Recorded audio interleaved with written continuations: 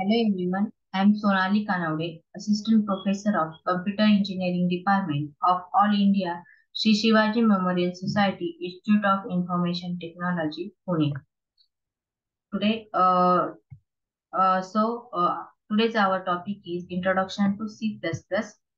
In that, we are introduce the object-oriented programming, why it is important, in a difference between procedural and object-oriented programming language, then structure of C++, classes in C++, then constructor, destructor, and access modifier.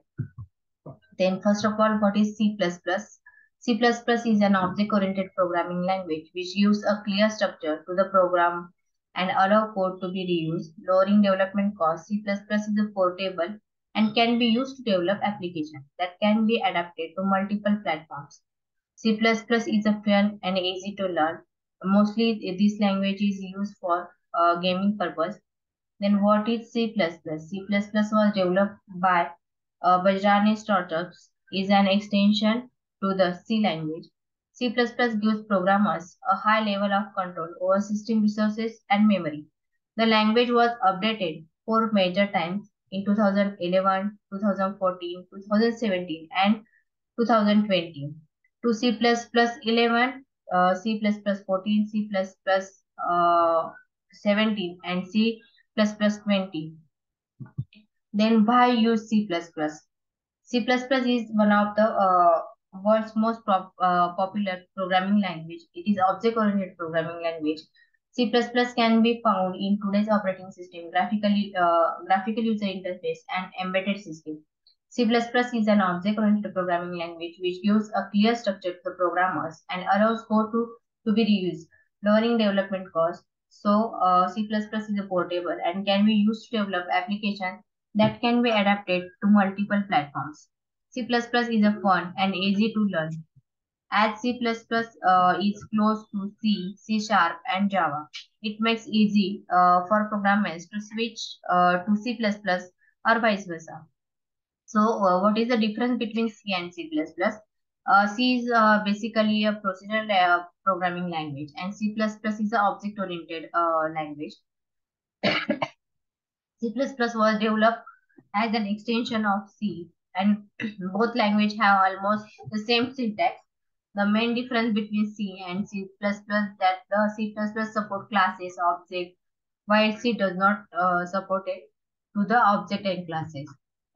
So, object-oriented programming is a computer programming model that organizes software design around data or object rather than function and logic. An object can be defined as a data field that has unique attributes and behavior. So, OOP means object-oriented programming focuses on the object that developers want to manipulate rather than the logic required to manipulate them. For example, OOP can be used for manufacturing system simulation software. So, object-oriented programming language, for the first step in OOPs is to collect all the objects a programmer wants to manipulate and identify how they relate to each other. There are several object-oriented programming things. First is the encapsulation, then abstraction, polymorphism, inheritance, class, object. This concept included in object-oriented programming language, that is OOPs. So, what is the structure of object-oriented programming language? In that, we are defining that the classes, object, methods, and attributes. So, what are the main principle of OOPs? That's why the C++ is an object-oriented programming language. In that, first is the encapsulation. Encapsulation means binding and wrapping of data. Then abstraction means uh, hiding some data. And unnecessary implementation of code is hide. And derived classes can have its functionality extended. The concept can help developers more easily make additional changes or additional overtime. Then inheritance. Inheritance means one class can inherit the property of another class. That is, one is the parent class and one is second is the base class. So, child class can acquire the property of parent class. That is nothing but the inheritance. And there are several types.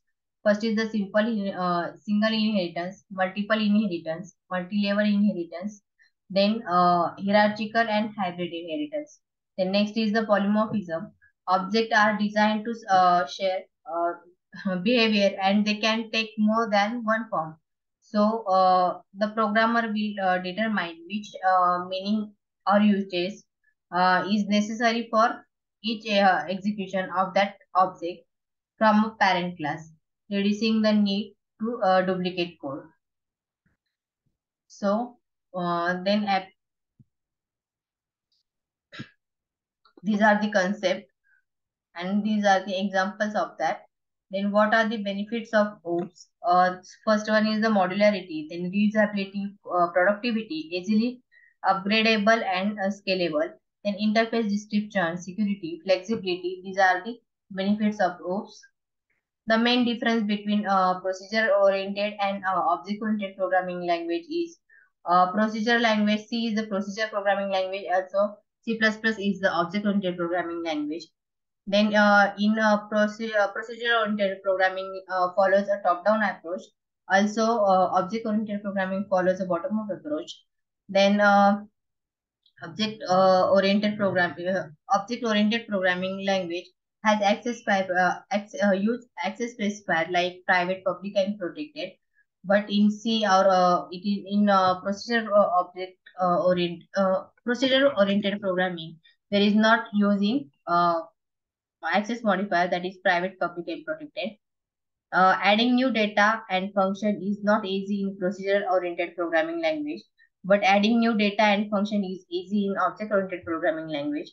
Procedure-oriented programming is less secure, but object-oriented is more secure. These are the difference. Then structure of C++.